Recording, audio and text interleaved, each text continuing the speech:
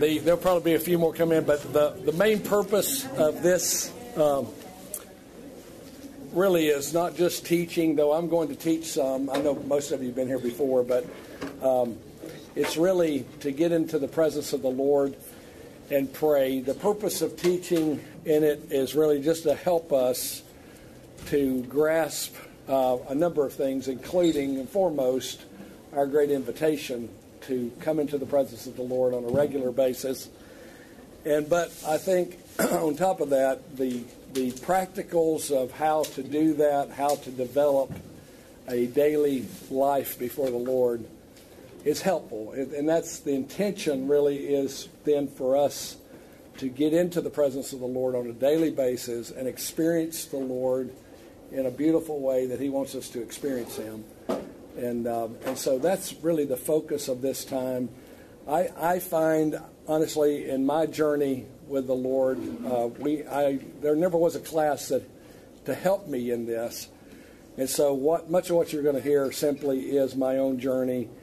And I have studied others since that time who it seemed like to me had similar journeys, probably similar to your journey, in just how to get into the presence of the Lord, how to build a solid, constant, continuous altar in which you can get in, come before the Lord and not find let's say it this way, the pressures of time and things that we have to do destroy that and take the place of that. So that, as you know, is always going to be a battle involved in this. And really, this proof of the great need of it is in the fact of the battle surrounding it. The more you see the enemy resisting something, the more you want to press in to that reality with the Lord. And this is true with our lives before the Lord. We talk quite a bit here about war and warring, as it should be, but the key to the warrior is intimacy. So communion prayer, being before the Lord where it's just, I love you, you love me, communion, and however the Lord wants to take that, is the key to every warrior. And if any warrior loses that place and just finds himself constantly in a place of war without communion, it'll come to an abrupt halt sooner or later. You'll get whipped in a battle because the anchor for our soul is communion and that place of love before the Lord. So we're going to start tonight, and I'm going to just share a few things with us concerning what we're going to be doing as we move forward, if that's okay. We won't be together next Wednesday night, but we'll do every other Wednesday night, unless I get clearer in September and October, and then we may move to an every week scenario, at least for a while, if that works with you guys. I'd planned schedule-wise, because of my concern for what's coming here at the end of the year, I'd planned to be home more. So we'll see how all that works. But that's my desire in it. And if I'm able to do that, then we could do every Wednesday night if that works for you guys. Yeah. So we'll just see how that goes. So here's kind of the plan as far as teaching-wise as we move forward. Tonight we're going to talk about the love of God, which is key to opening our hearts and realizing the greatness of God's invitation. Overall, I'm going to entitle the first section as we move through it, The Great Invitation. So the next time we come together, we'll talk about the four comes that are in the Scripture specifically, such as come unto me, Matthew 11. And then if you want to look ahead, come boldly, Hebrews 4. Let the little children come. And then finally, the Spirit and the bride say come, there in Revelation 22. So we'll talk about the four comes, the invitation of God to us to come to Him.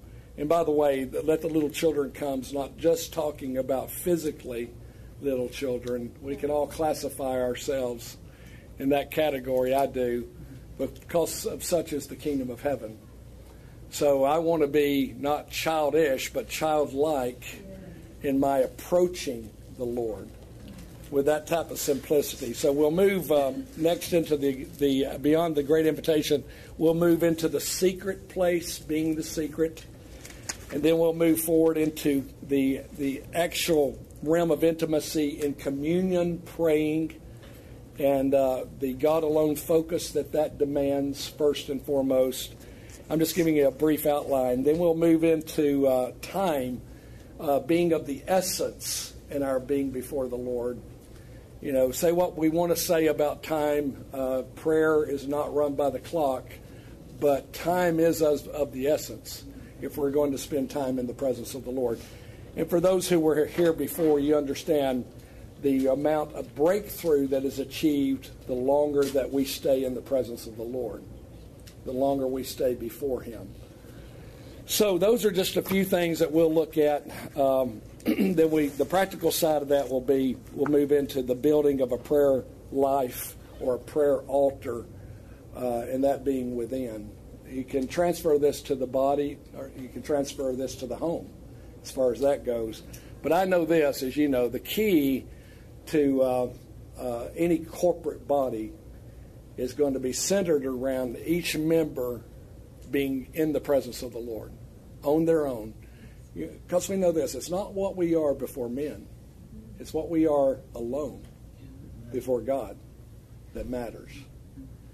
And so when we realize that God's invitation demands something of us, God's love demands, or better word maybe is requires something, and what that requirement is time for us. Practically speaking, it'll get down to time. So let's look at the beginning, which is by no means, let's say it this way, all that needs to be said about this, but I believe it's of first importance is the issue of God's love for us in the invitation of God to us. So I want to look at Ephesians chapter 2 briefly.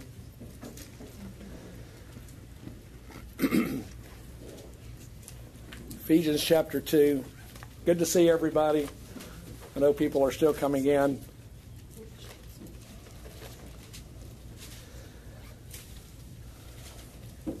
Verse number 4 of Ephesians chapter 2. But God, being rich in mercy, because of His great love with which He loved us. I just want to focus in upon that. His great love with which He loved us. It is incredibly important that the love of God become very personal to us. It's not enough to know it ethereal. It's not enough to know it doctrinally. It's not enough to know it by certain scriptures. God has to be experienced, and He wants to be experienced. That's the beauty of His great invitation to us.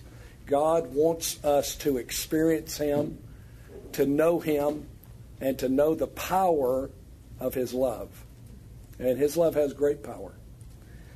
The anchor for us really is going to center around the issue of love, first and foremost. That God not only loves me, God is in love with me. Which takes it to a different level, doesn't it? Not just, yes, He loves me, and I could quote that, I could say that, but He is in love with me. Makes it very personal. And we have to move it off the ground of the impersonal onto the ground of the personal. He loves us. That's said to the church here, but it comes down to every individual. God loves us. God loves you. God loves me. God loves people. And so that has to really hit our hearts in such a way, and here's the purpose of God in it, when we encounter Him in the power of His love, that love begins to free us, particularly in our battles. We talked about this before, but in our battles with not measuring up, the condemnation that comes with that, failure, the condemnation that comes with that. We're all in favor of conviction that leads us to repentance, but not condemnation that just makes us to feel like we're hopeless. And we just have to understand the difference. Condemnation is meant by the enemy to give you no out but get away, or suicide. It makes it a hopeless situation. You're never going to be whatever. That is never God, ever. God does not move, never has, never will, in condemnation in that kind of way. God's condemnation is very clear in the Scripture. We're dead in our trespasses and sins. That's pretty much the extent of condemnation toward us, that this is our condition. We are dead in our trespasses and sins, and we need His life. But the enemy's condemnation is a regular attack against us, and to really defeat it is not to just identify the condemnation. That's important. But to know the love of God. God wants us to know the power of His love, the depth of His love, the height of His love, the breadth of His love, and the width of His love. I've identified 3 types of love in the Scripture. There can be more, but I've identified these 3. They're prevalent. There is the love of God as Creator loves creation. We are all created by a Creator who loves His creation. But that's not the deepest form of love. It's a Creator. That offers us a Creator-created relationship, which is not why we were created. We were created for more than just knowing God. Yes, He's my Creator. We know this. It's simple, but this is being recorded. And because people have asked for help in this arena, out and about, as well as local, I thought we would record these things and make it available to people, eventually into some little booklet to help them any way we can. Make it as inexpensive and do what we did with the other book, making it free or on an offering basis to them.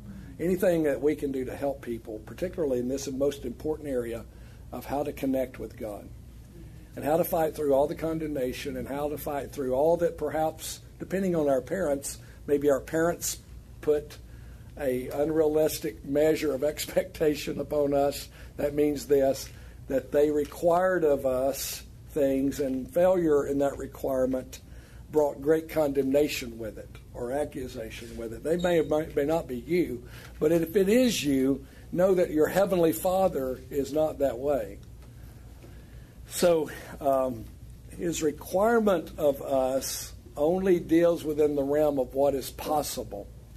And first and foremost, we cannot be godly without God's Son living in us. It's an impossibility.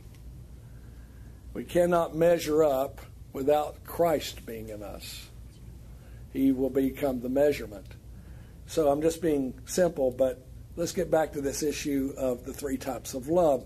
We're more than just a creation to God. We are that, but we're purposed and destined for more than that. We're more than just people who are born again. True meaning of being saved, the born again people. That measure of love is a need-based love that says, look, we had a great need as a creation, humanity did. God met that need. Now through that, there's aspects of God that was made known to the rest of the creation, at least in part, that they had not seen, such as mercy, grace, forgiveness. That was not made known to the angels who fell. It was made known, though, to us by the Son of God. So that was a revelation, or revelations, that came through even our failure. God is revealed then as being a merciful, gracious God who forgives. And the way He does that, the behind that, is by taking the blow due to us. Isn't that right? Isaiah 53 speaks that very directly. The blow that was due to us came upon Him.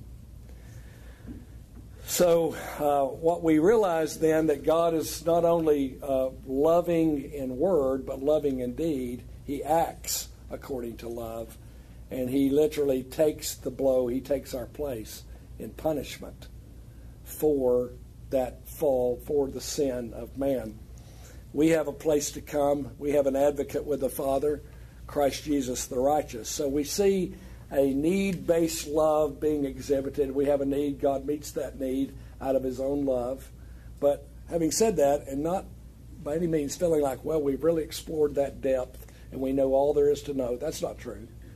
But I'm saying this to us. Yet we were called to a much deeper love than that. Had man not fallen, he would have come into the deepest realm of the love of God that has yet to be revealed. So man did not have to fall to come into that deep realm. It was his eternal purpose, God's eternal purpose through humanity to reveal that realm and to invite us into that realm, and then through us unveil that realm to the rest of the creation.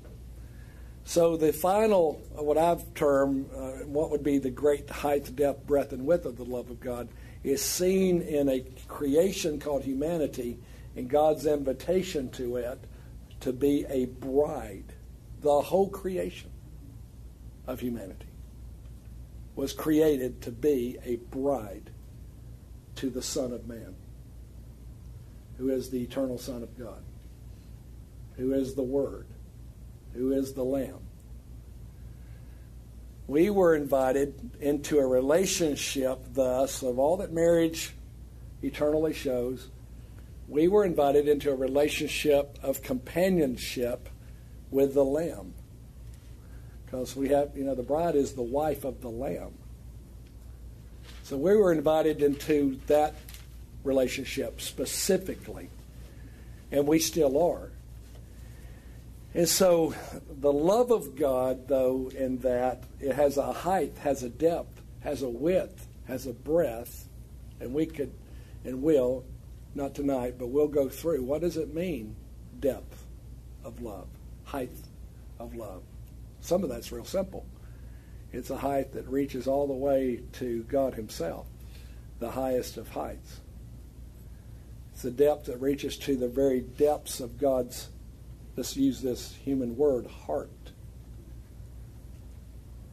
What is its width? What is its breadth? Well, it's yet to be fully explored. You enter into this relationship of love. Where's it going? We talk about that some here in this body. And when we talk about eternal purpose.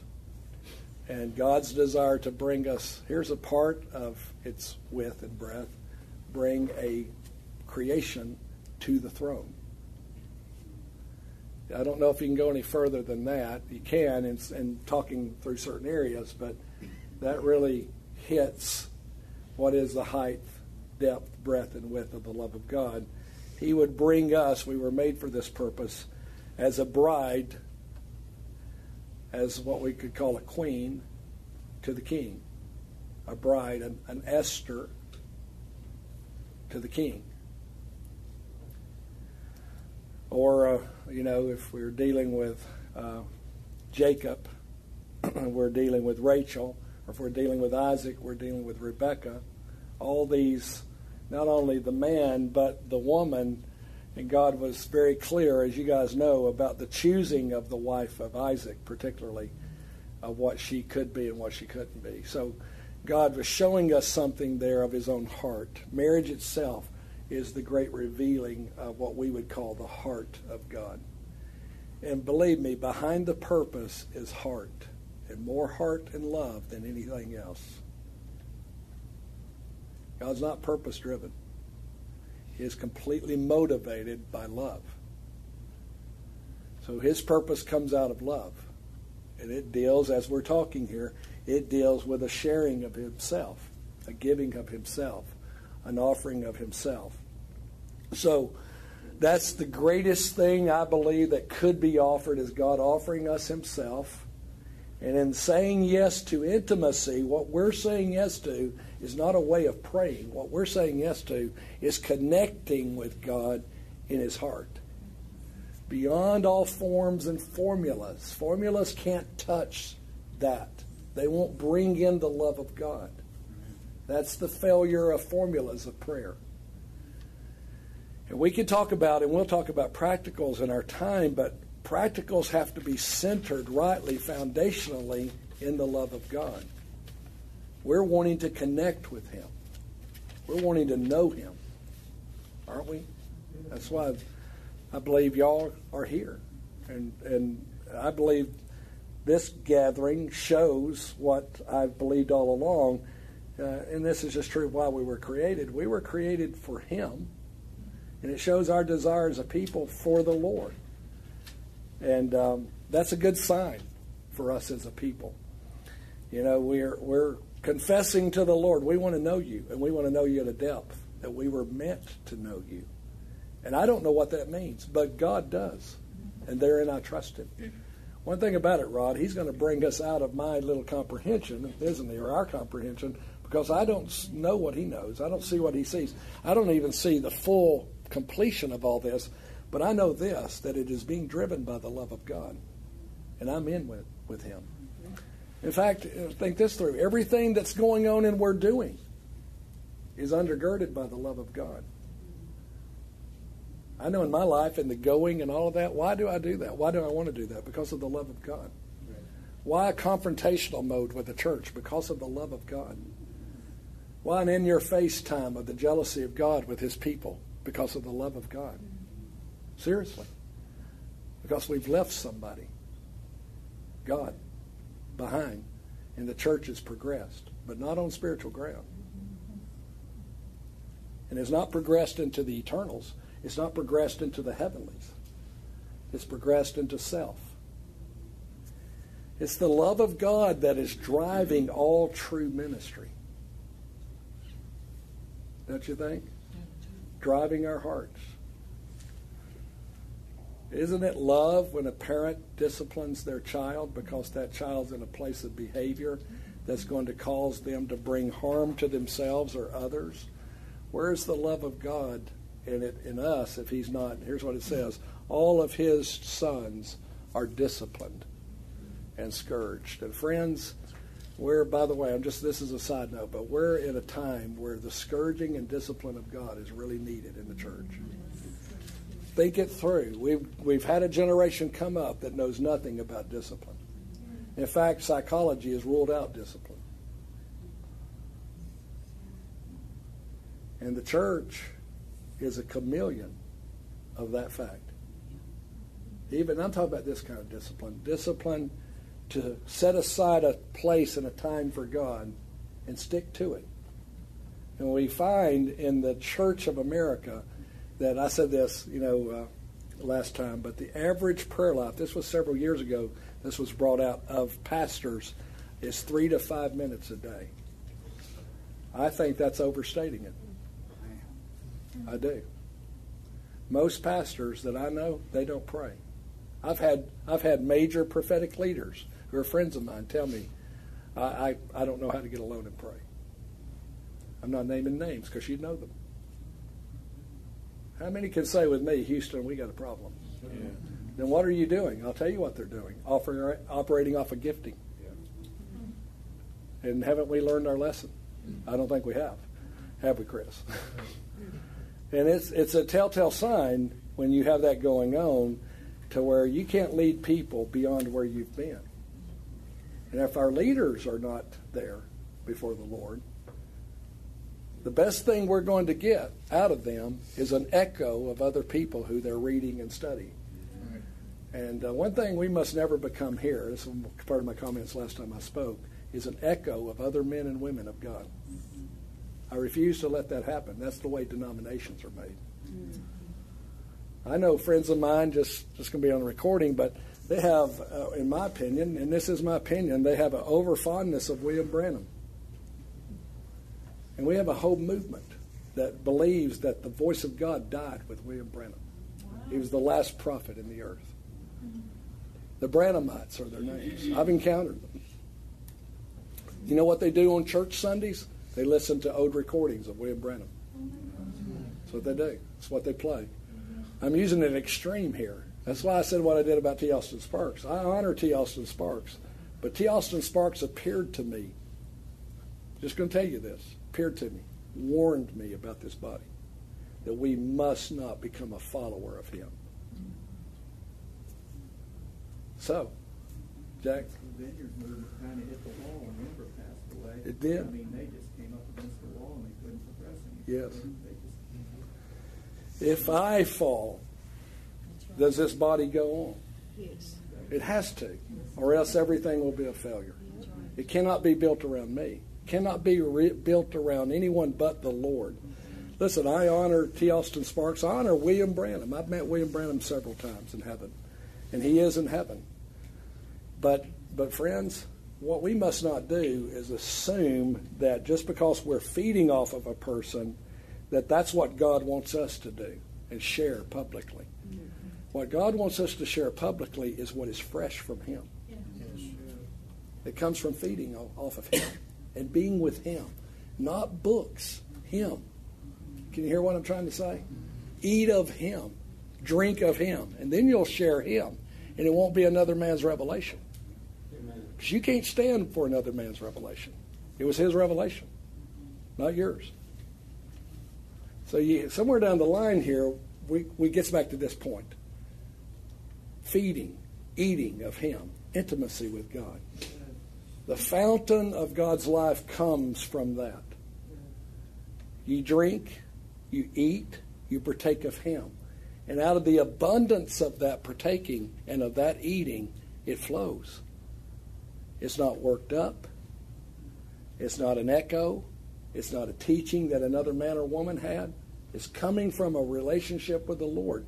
And most of the time what He does, He'll take the Scriptures in that relationship and He'll speak it to your inward man, this passage, and then He'll explain Himself.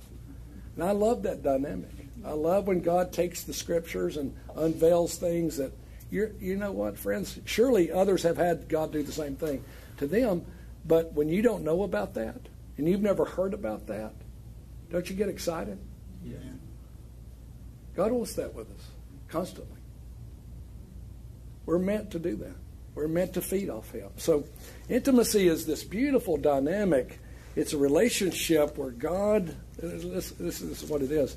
We're living not off of bread alone. We're living by every word that comes out of the mouth of God. Yeah. Every word. God's voice to us is that precious. However it comes. Whether inward, or it's audible, or it's visionary, or it's dream state, or whatever way the voice of God is going to come. I'm just yes and amen. Whatever way it's going to come. But what I want to make us hungry for, which I believe we are, what I want to make us hungry for is that place before the Lord. And that place before the Lord being based around His love. That He draws us there and He teaches us in that place how to fight. And the first fight you'll find is how to maintain that place. That'll be the first fight. How to maintain that place. Don't let things crowd it out. And if a day happens to where that thing is a necessity and you don't have no other choice, you move at that time in that day to another location. Even if it means losing sleep. Now that may sound rigid. I'm not trying to be rigid. I'm fighting for what I know is that, let's say it this way, is the life breath of the believer. This is more than just food, honestly, and drink. It's breath. It is first breath God breathes into us. That's creation. But there's another breath. And God living in us because of the Spirit's entrance. The Spirit of God coming into us.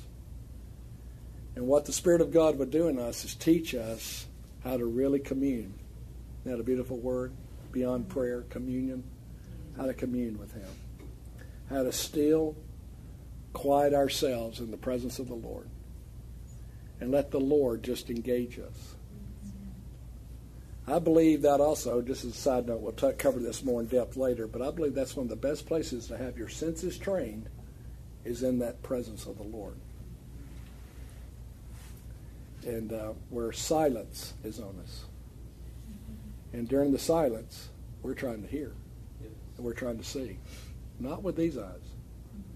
These eyes. Not with these ears. Supernatural ears of our spirit. So back to love. Great love is what it's called here in Ephesians chapter 2, verse number 4. Great love. So we have the adjective in front of this. Paul's explaining that it's not just the love of man or love like any other being. This is God's great love that we're dealing with. And it's being expressed towards humanity here in this passage. And specifically towards a portion of God's people, but it's for all of God's people. You know what is the truth, friends? Before it's all over, and it goes unto the goal, it's through humanity that the great love of God is going to be seen by the rest of the creation.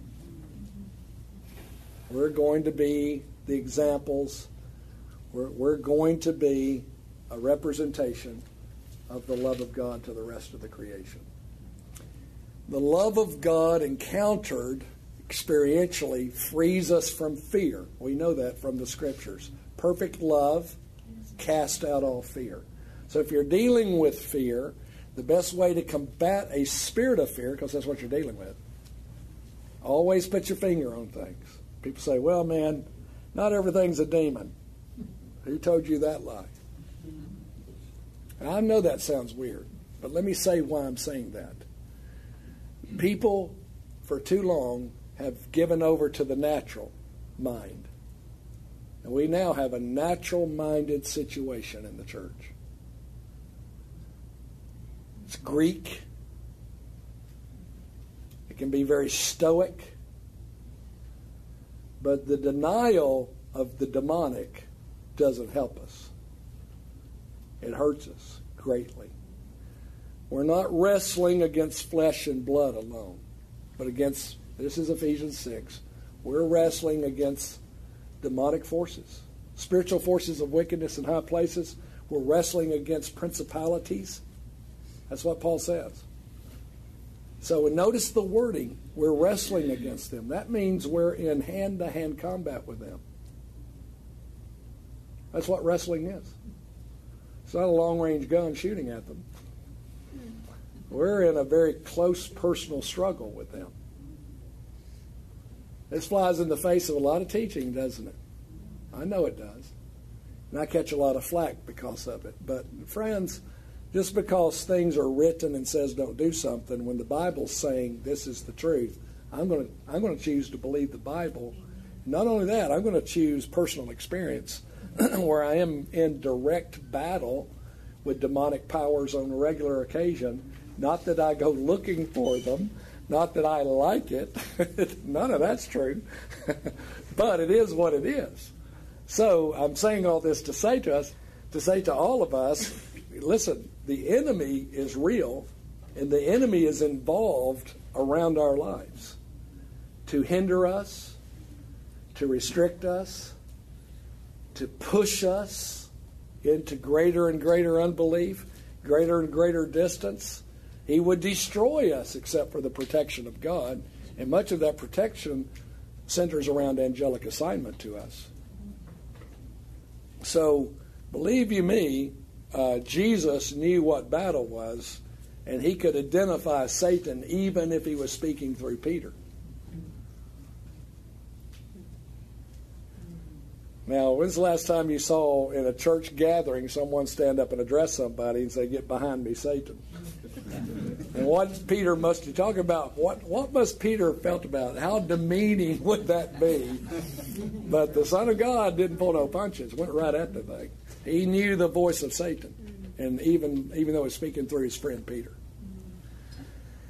And I know that's true, because I've been that voice. I've had the enemy use me just like I've had the Lord use me.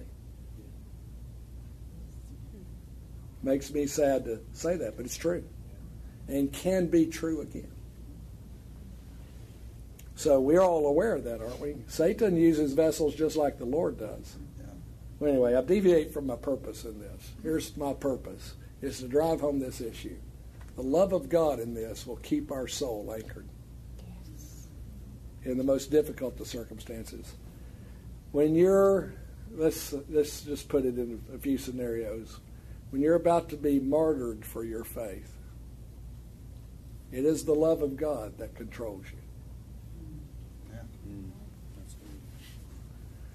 When you're under any heavy temptation, let the love of God invade you and control you. You know what I'm saying? If it doesn't seem real, I mean invade in this. He's in you, but let him fill your natural senses.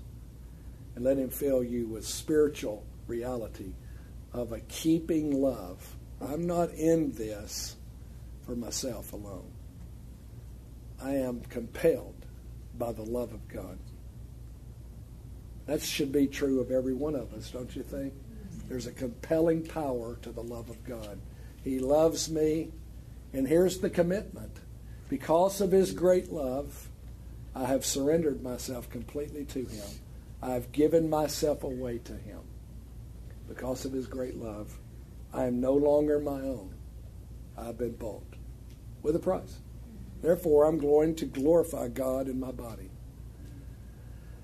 What is the compelling factor in that? The love of God. Not a doctrine, not a theology, not, well, I'm a warrior and I'm going to fight it out. No, the love of God. The love of God is the key element to the warrior. But what are we fighting for? God who loves. God who loves humanity and does not want humanity to go down this path to its destruction. And so to get involved in that fight for humanity, to get involved in the fight for the church to be what it's meant to be, for the individual believer to know the love of God, to have eyes that can see the Lord, hear the Lord, their senses trained, those are areas of contending that's going on. Someone's got to contend. But believe you me, it's driven by the love of God. Because the war that brings on to you, you would be foolish to go into it for any other means than the love of God compels me.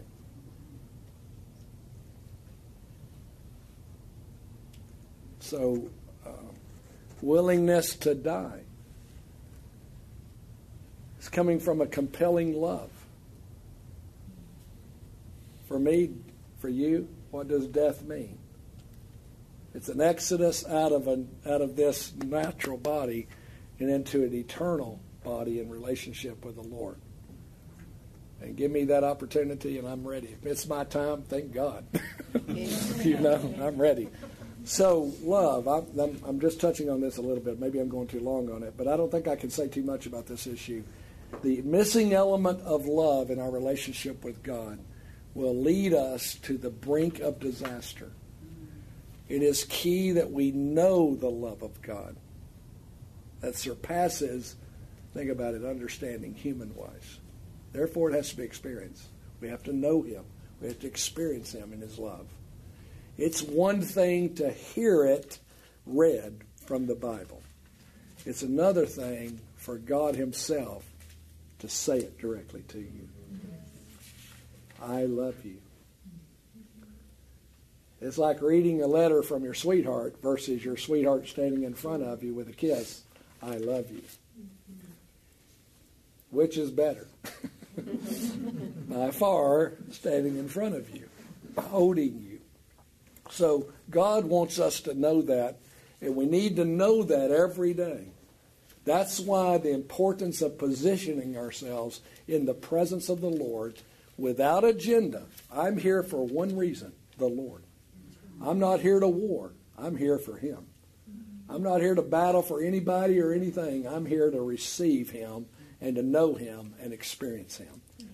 And all the transformation that comes with that, by the way. You know what I'm saying? There'll be time for war, but there needs to be time first for communion. And then we'll have the strength of God to fight. Because without that communion, we're just going to get it handed to us out here sooner or later. Fighting is going to wear us down without the continual strength that comes from feeding, eating, and breathing the Lord. So how do you make a church full of warriors? Have a church full of people who are in a place of communion with God. The purpose of this meeting. That's the real behind this is, and let's get back to a point here. I want to get to a deliverance point. The power of deliverance that is in the love of God. You know, for too long we see ourselves and know ourselves, and it's true and it's real. We know our failures, and they're legitimate failures. We know our faults, they're legitimate faults. And we can live around those things, constantly plaguing us, hindering us, preventing us from approaching the Lord. Or we can know the love of God that tells us to come in that condition and receive help. And we'll make the choice. Either, well, when I get better, I'll approach the Lord, or realize you'll never be better until you approach the Lord, which is what the Scripture says.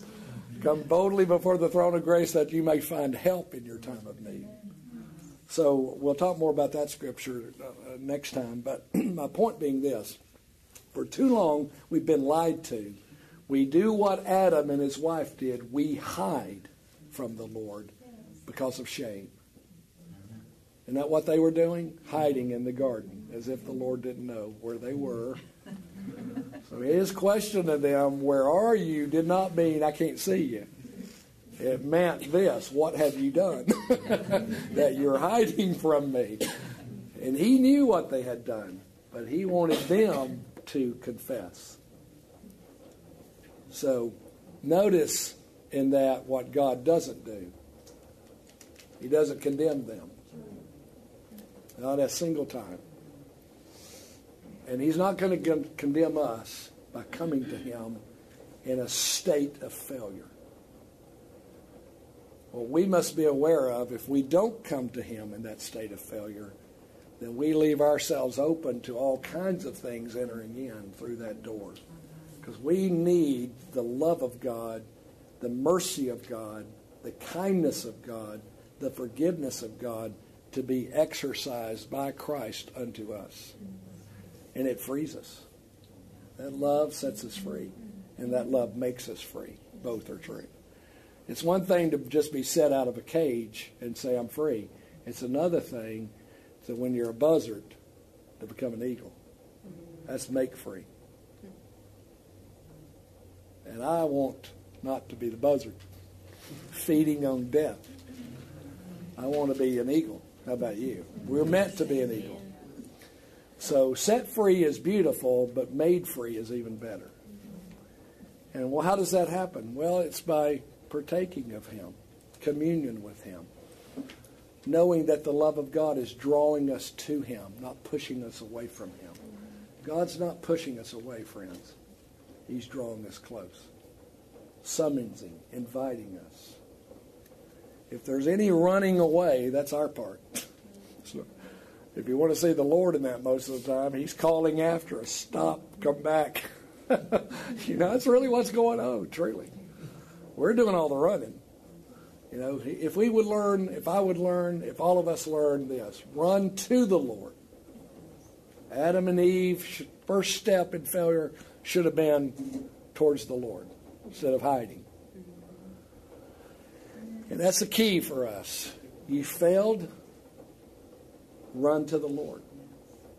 You will always find his love, his mercy, his grace there.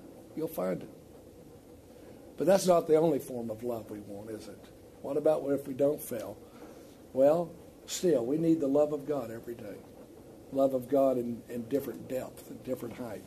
The love of God that says, you're mine and I'm yours. My banner over you is love. I need to know that from the Lord. And I don't just need to know it scripturally, do I? Back, I do.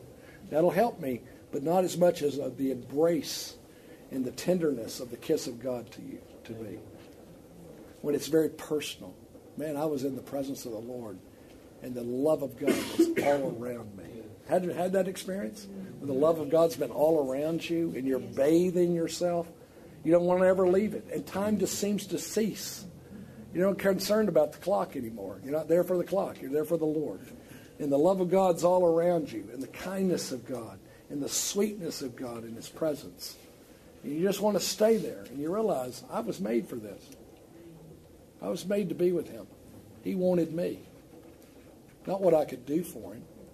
Me. Isn't that sweet? Mm-hmm. Remember that. If nobody else wants you, the Lord does. Sometime in life, you may come up against that. You feel that way, at least. It's not necessarily true, but you're going to feel that way. A few times in life, I won't ask you to raise your hands, but most of us in this room have felt that, experienced that. A few times in life, when it seemed like you stood alone, no one else understood, no one else cared. That's not really true, but it feels that way sometimes. But we need this from the Lord. The presence of the Lord that assures me I'm with you and you're with me. My banner over you is love, and it will remain there. I'm saying to you, come. I'm welcoming you to come. I'm inviting you to come. So we have this great invitation according to the love of God. And the love of God's not wishy-washy. It's not willy-nilly. It's not up and down. It's not emotional, though it affects our emotions. And it does mine, doesn't it yours? I cry. Sometimes I laugh. Sometimes there's joy. Sometimes there's weeping. But it's a joyous weeping. God affects us. He's meant to affect us. You know, so we're pushing that with people now by experiencing the love of God. We're pushing them to a place to where they really encounter Him. And when we encounter Him, He does something to us. And transformation's in it. And transfiguration is in it. And I need it. And so do all of us. Wouldn't you agree? Yes. So this is our starting place in our series of what we're going to do as far as the teaching of it. But what I want us to do prayer-wise tonight is go after a specific dynamic of what we've been talking about. I want to know the love of God in a deeper way than ever before. We can talk about this, and we have been, with all that's in front of us on a day-to-day basis, what you go through on a day-to-day basis, all the surprises, all the unknowns of that, of life. What keeps us? The love of God. And to experience that love and its power, to have that unleashed in us and through us, that's the way it should be. First in, then through. But forget about the through for a moment. In. We all know this. There's people that need to be loved that don't know how to be loved. And they resist love. And without being intentional, if we're filled with the love of God, that love can go right towards them without even being intentional. It has that kind of power. And so any way you look at this, any way you examine it, what the body of Christ is sorely lacking right now is the love of God, because it's lacking intimacy. The two go hand in hand. If we draw close to Him, we're going to encounter the power of His love. If you find yourself presently in a place of great condemnation, I'm looking at it here tonight. You're in a place where you've really been battling condemnation, really been battling fear, really been battling along these lines of whether God loves me, God cares for me. What we want tonight, what God wants tonight. It's not just what we want. God wants this way more than we want it. He's always wanted this. Is the love of God that truly delivers our hearts, truly frees us to really know Him, really experience the power of His love. That God would rend the veils tonight that are keeping us from His love. Just rip them apart. And allow the love of God to flow into our inward man and fill us to a great fullness and an overflowing fullness. Is that not a good prayer? Let's make that prayer. We'll kick off prayer with that. And I want you guys to feel free to pray. It may be personal. That's great for this time. This is not Friday nights. For this time, be personal. Cry out to God for your own personal life, for your family. Cry out for the love of God to be revealed and released and manifested. We want that, and we need it, don't we?